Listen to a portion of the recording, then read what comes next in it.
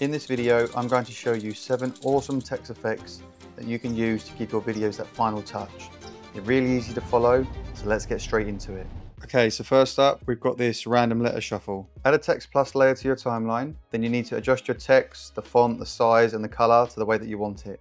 Now, if you right click over here in the text box and select text scramble, then click this icon here to go to the Fusion page.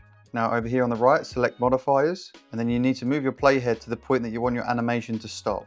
Next, put a keyframe against randomness. Now move your playhead back to the beginning of your clip and then change the randomness. Now when you hit play, you should have this random text shuffle effect. Letter 360.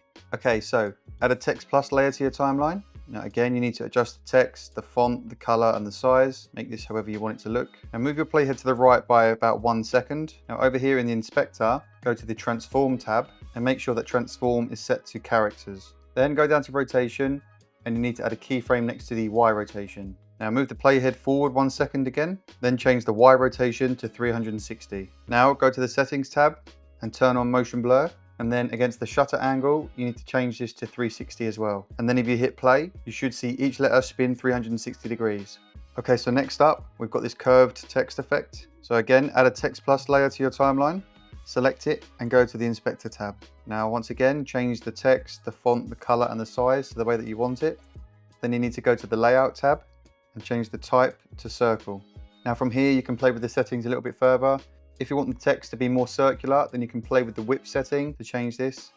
Okay, so the next effect is putting text on a wall. This one looks really cool. So what you need to do is select your clip on your timeline, go to the Fusion tab, and then select the media in one node. Now press Shift plus spacebar, search for the planner tracker, and then click on add. Now draw a shape on the wall where you want your text to sit. Go over to the inspector tab and change the tracker to hybrid point/area. Now press this button to track your clip forward. Next, you need to put your playhead back at the start and press this little T icon to add a text node. Now drag the square from the text plus node to the green arrow on the planner tracker node. Now you don't need the merge node, so you can delete this. Now select the planner tracker node again, and in the inspector tab, change the operation mode to corner pin. Now you need to move this shape to the same area that you put your text earlier.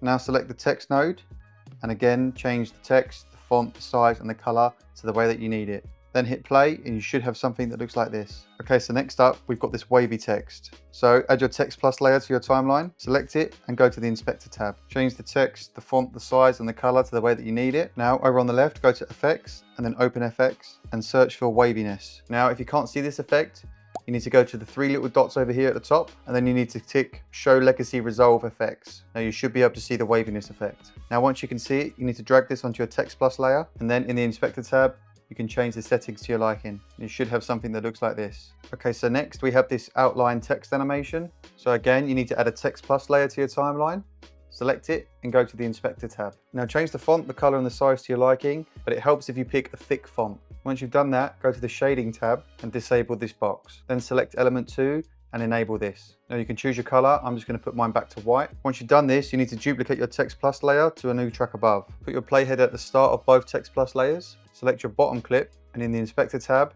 select element 1 again and re-enable this box. Then go back to the text tab and you need to put a keyframe against right on and then decrease this all the way to 0. Finally, move your playhead to the point that you want your text to be complete and put the right on all the way back up. And then when you hit play, you should have something that looks like this. Now, if you want the outline to go faster, you just need to put your playhead at an earlier point in your clip. Okay, so finally, we've got this letter reveal animation. So add a text plus layer to your timeline. And again, adjust your text, the font, the color and the size to your liking. Now hit this icon here to go to the Fusion page and right click over here in the text box and select follower. Then go up here to modifiers and change the order from automatic to random, but 1 by 1. And then you want to change the delay to around 3 or 4, something like that. Now I'll go to the shading tab, put a keyframe against the opacity, and then turn this down to 0. Next, move your playhead to the point that you want the animation to stop and put the opacity back to 1. And now when you hit play, your letters should slowly reveal themselves. And that's all 7 effects done. Let me know down in the comments if you're going to use any of these in your own work. While you're here,